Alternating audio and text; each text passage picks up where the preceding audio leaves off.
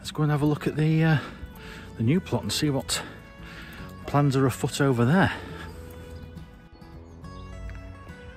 So many good things are happening on the main plot, like the new potatoes coming up.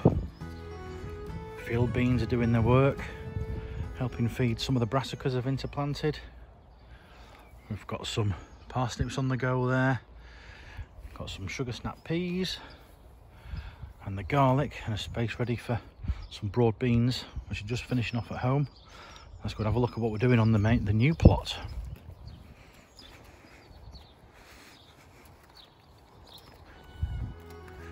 Been doing some serious digging. Well, we've cleared a bit of ground. We've got a few projects in the going as to how to clear some of the grass and the weeds. Let's go and have a look, see what we've been doing. Quite a few different methods in action.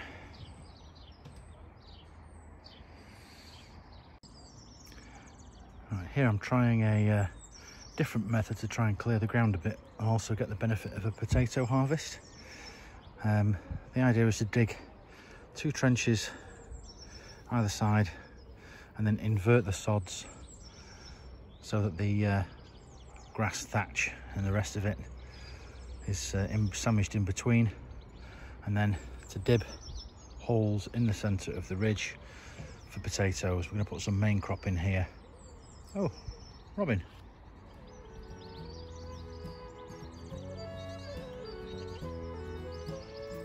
Gardener's friend. And hopefully the weeds should be okay. Die off, will be able to easily picked out. And the advantage, I suppose, is when you're harvesting the potatoes, you clear out some of the gnarlier weed roots as well at the same time. So we'll see if this works. Well, the aim is to extend the row. I actually tried here a bit of cardboard cover, and there's 6 potatoes, I think Charlotte's in there, but we'll put some main crop in this row here, try and extend that as far as we can and see if that works. Hello there.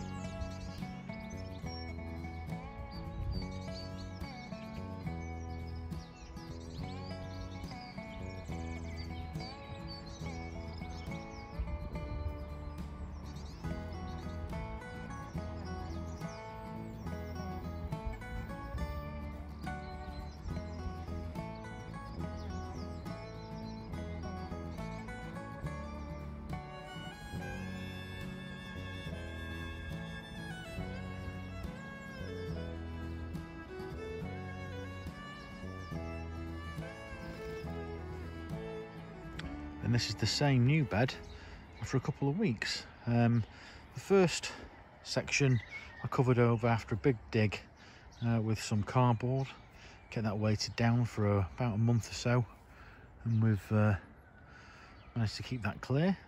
There's 6 Charlotte potatoes in there. You just see them starting to poke through there. They've just about managed to survive the last frost, so they're motoring along. And then in here we have a new system which I've managed to copy off some other content on YouTube. Might be able to set a link up where officially I think it's the sort of the traditional Irish bed method of digging trenches either side and flipping the first cut over to make a raised bed. We've got the last of the second early Charlottes in there, and just about halfway where I've sort of widened it a little bit, we've got some Maris Piper main crop in, and we've given that a good turning over. It's quite deep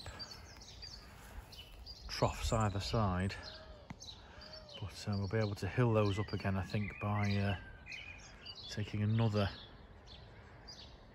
spade's width from either side in the trench and get them earthed up when they show and start breaking through. And we're going to get that extended for some more main crop potatoes down there to the other edge of the plot, and then we'll get another section turned over here for another. It seems to be the extent of where the worst of the sort of leftover raspberries and tussocks are. This bed was probably the most manageable to get turned over in this method, and hopefully we'll get a crop of potatoes out of it. And this is one way of maybe getting the ground broken, which I find a bit disheartening, just getting it turned over and, you know, left for nothing else. But potatoes, it lets you get something into the ground. When you harvest it, you can also get rid of some of the weeds as well if there's more perennial roots and things to get out of the way. But it seems like a good system, fingers crossed. We've got the allotment completely to ourselves today, Saturday.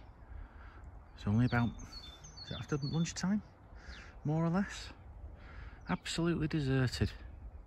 I think Sunday's a bigger day for people on this allotment than a Saturday. Perhaps there's more stuff still to do on a Saturday. But lovely weather. All the blossoms started on the trees. Sorry about the broken polytunnel still. Still can't seem to get the tools down here to get it taken away. But everything's getting weeded as well.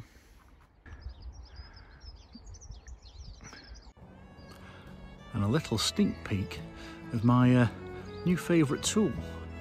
Can anybody guess what this is? I'll be showing some content on how this murderous weapon makes short work of weeds, planting and clearing generally in some content coming up. Answers below.